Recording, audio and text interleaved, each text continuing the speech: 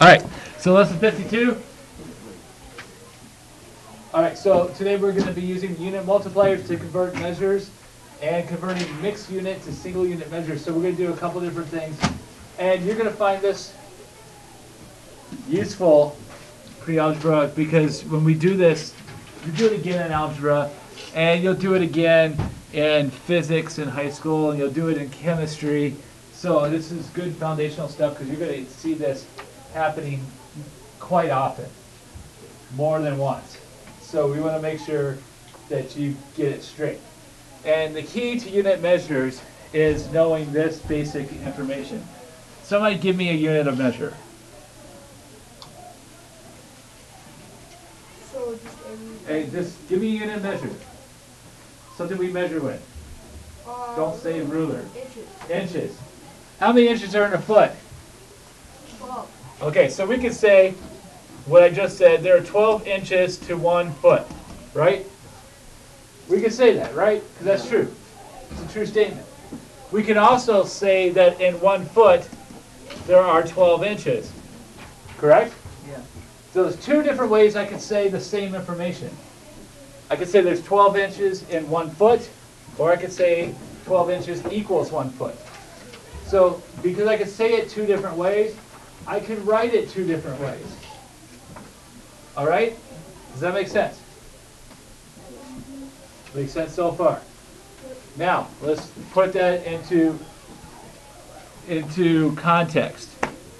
Say you had a sapling, little baby tree, that was 64 inches tall. Okay, your tree is 64 inches tall. How many feet is that? 3. No. How do you, no, we're going to do it mathematically. This is how we do it. Okay? 64 inches over 1. Can we do that? Write that down. 64 inches over 1. It's a whole number. What did I say I want to turn this into? I said I want to turn it into feet. And we said there are 12 inches in 1 foot, or, right? And there's two different ways to write that. I need to pick one of these two. I can pick A or B. Which one do you think would be the one that I need to solve this problem? It would be the second one. That would be B. 1 foot over 12 inches. All right, so some clues to help you determine which one of those two you would need.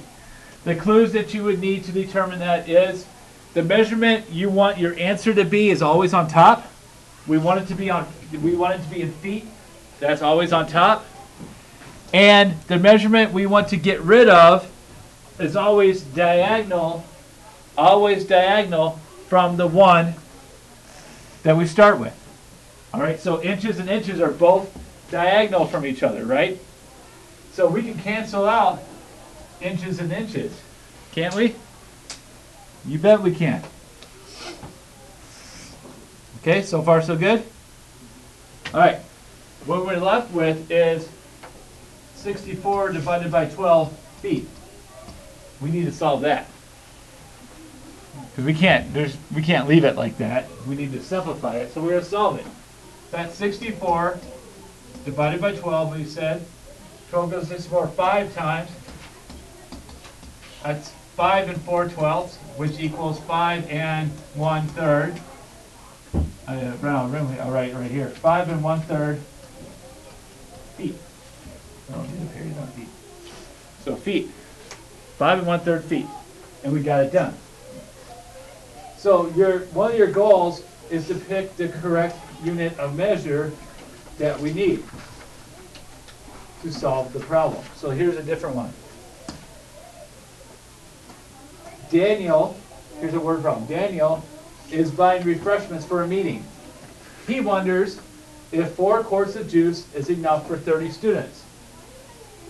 Is 4 quarts a reasonable amount of juice for the meeting? If not, suggest a more reasonable quantity. All right, let's change this out. All right, so let's figure it out.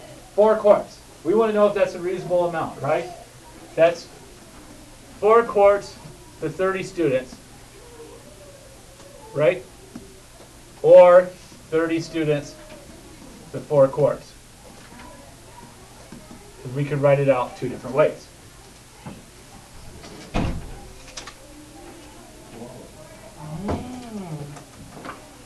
All right, now, the next part of this problem that we need to identify is this. How are we going to know if 4 quarts is a reasonable amount for 30 students? Let's change it, let's get some other information out here. All right, that's not going to help us, the information that I have right here. That's not going to help us too much. But what will help us is to figure out how much is in 1 quart. Okay, 1 quart equals, anybody know how many ounces? Okay, let's figure it out. How many pints in a quart? 4. No. 2. 2 pints in a quart. A pint is 16 ounces. So there's 32 ounces in a quart. Right? All right. So that's 32 ounces to 1 quart. This is more helpful. 1 quart to 32 ounces. 2 different ways to write it. Let's change 4 quarts to ounces. So 4 quarts over 1 times which one? The first one, 1 quart over 32 ounces, or 32 ounces over 1 quart? Second one. Remember, the one we want to get rid of is always diagonal from it. So 32 ounces to 1 quart. Notice it's a 2-step problem. All right. What is 4 times 32? 4 times 30. Quarts are gone, by the way. I've crossed it out. 128. 128. 128 ounces. Okay? So there's 128 ounces. Now, how many students did I say there were? 30. Okay, so let's divide 128 by... All right, so 128, we'll divide that by 30. 128 by 30 students. 30 is going to go to 128 roughly 4 times, right? That's 120, right? With a little bit left over.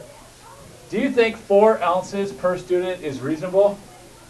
No. That's not even a cup. That's half a cup. So what could you say? What would be better? Probably times 2. 8 ounces? 8 quarts then? Yeah. So maybe 8 quarts would be a better answer. So I'd say you should have at least 8 quarts, so at least everyone gets a cup, right? Otherwise, you gyp people, right? So that's what you do. That's how you do these problems. Here's a different one. Samantha drove 100 miles in an hour and 45 minutes. How many hours did it take for Samantha to drive 100 miles? She drove 100 miles in an hour and 45 minutes. All right, so let's figure this out. How much of an hour is 45 minutes?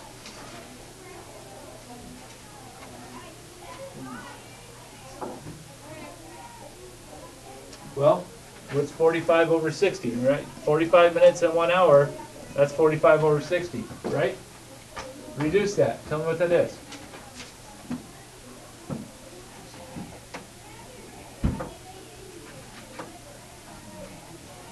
Tell me what this is.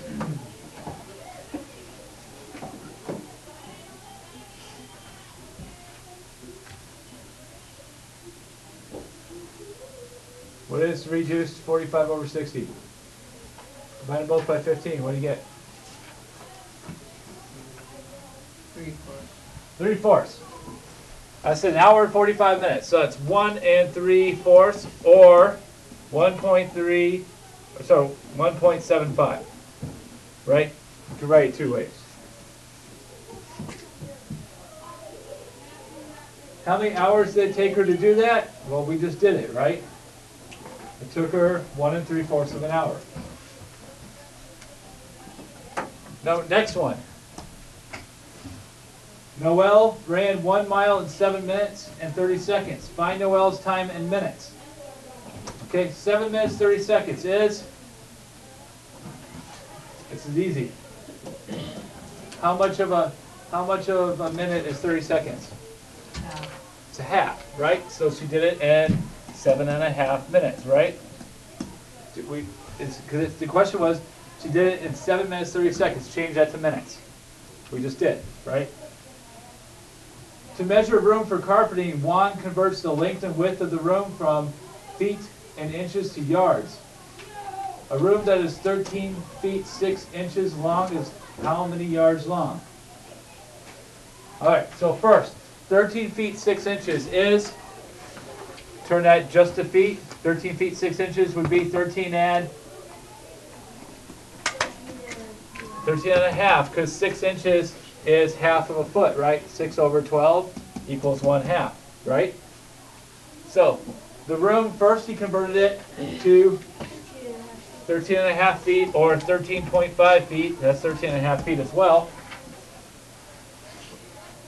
Then let's change that to yards.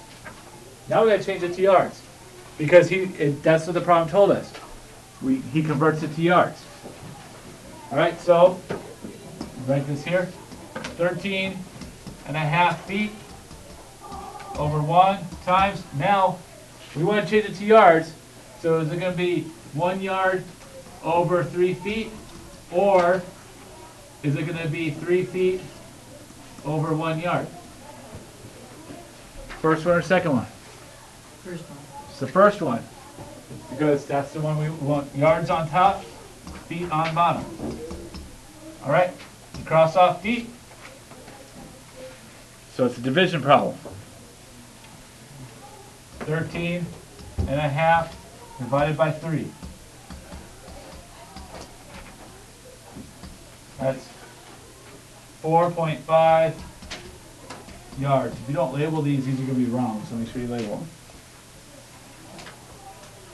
4.5 yards.